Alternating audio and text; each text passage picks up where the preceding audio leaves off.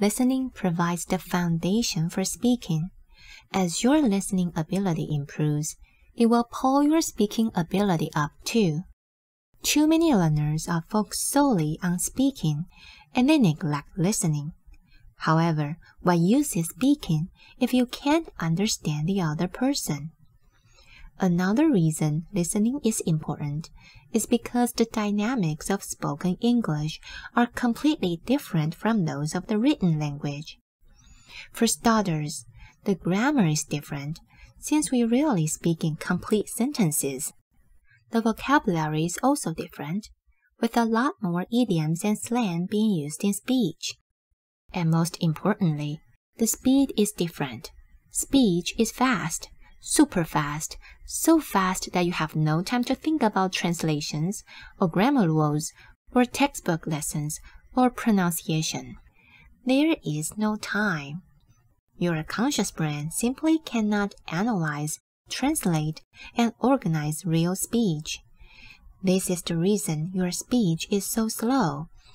This is the reason you can't understand two native speakers talking to each other. In fact, in order to perform at real speaking speeds, you must turn off your conscious brain and let your subconscious do its job. To do that, you must use methods which awaken your subconscious. You must learn holistically, intuitively, and naturally. Primarily, this means listening to lots of understandable English speech and doing it repeatedly. As you listen, you quiet your conscious mind and just allow your brain to understand the whole meaning of the words. You don't try to pick out individual words. You don't worry about the few words you don't understand. You relax and you let the meaning wash over you. Your mind is open and quiet.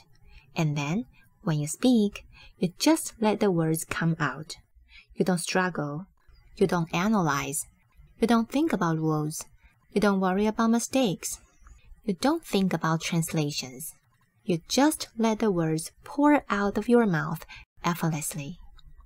It takes time, but as you focus on listening and learning English effortlessly, your fluency, confidence, and correctness will grow.